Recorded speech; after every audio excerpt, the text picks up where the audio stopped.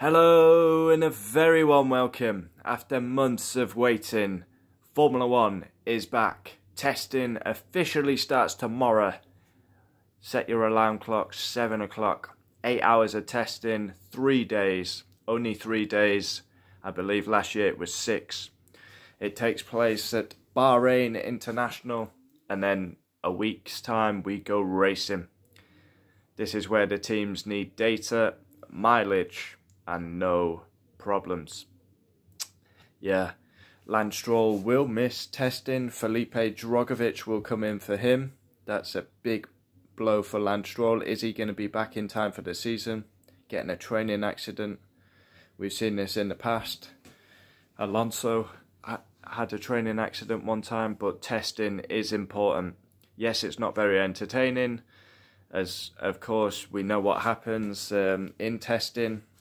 8 hours of running, but people in the garage a long time.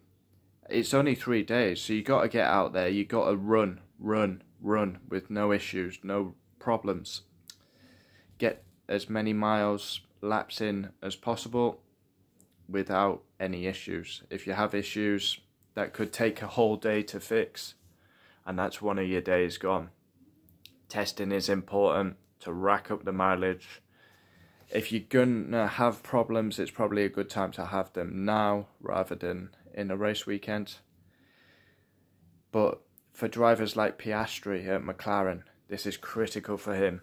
You, as a driver, you're only getting 1.5 days. 1.5 days each makes up 3.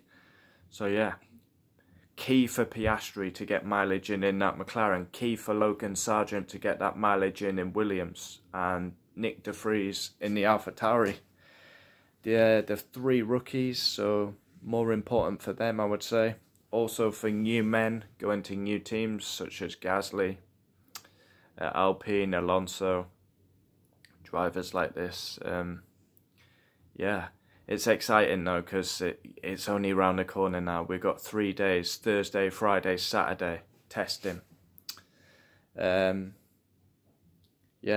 And everyone gets carried away with testing. They see, I don't know, if you see Alonso at the top, everyone's like, oh, Aston Martin are in. Times mean nothing in testing. More importantly, during testing, it's how many laps you've done. So Alonso could be top with 2 laps, but if Hamilton's third with 204 laps, then I'd be more happy with Hamilton's progress. It's going to be interesting, it's exciting. Thursday, Friday, Saturday, 8 hours, basically 24 hours of testing.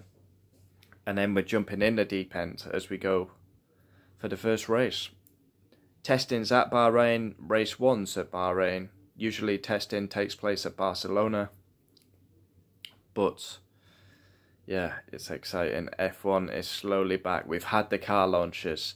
That's all PR and a load of shit.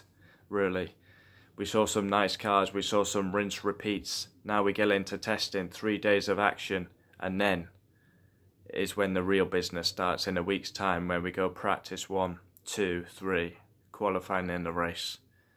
Wow. And I'm quite motivated again now, because now the videos start to come back. You've had a long time off over Christmas, January. You can't really cover F1 because it's not on. Been covering United videos, but now it starts again. It will go again this season, 2023 season. Yeah, we do a preview, we do practice reactions, qualifying reactions, race reactions, driver ratings. Yeah, I'm excited.